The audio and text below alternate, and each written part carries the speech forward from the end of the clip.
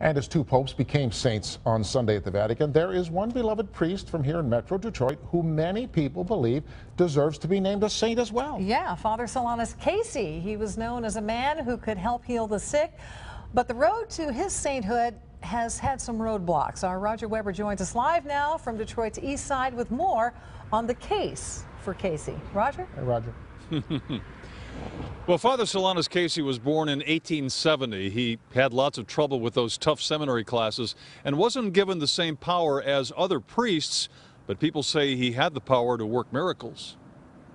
Visitors to the Solanus Casey Center write petitions, place them on his tomb, and pray. They come with their burdens, with their petitions, with their illnesses. Sally McEwen is hospitality coordinator. This is one of 10 journals that Father Solanus kept.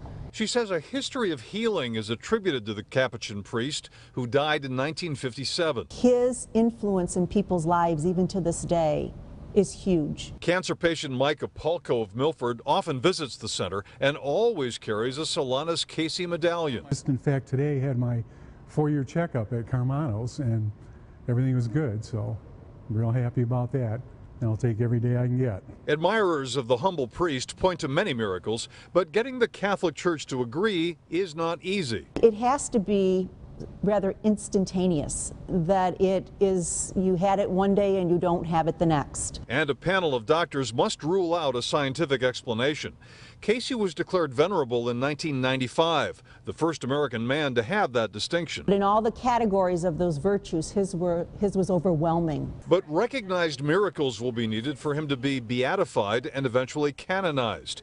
His believers have worked a half-century to make that come true.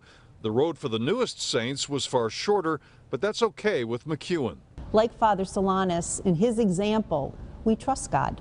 We know it's going to happen. It's just a matter of when God's timing is. So they haven't been able to win the case so far, but they believe that miracles keep happening here through Father Solanus Casey, and they'll have plenty of material to keep sending to the Vatican. Reporting live in Detroit, I'm Roger Weber, Local 4.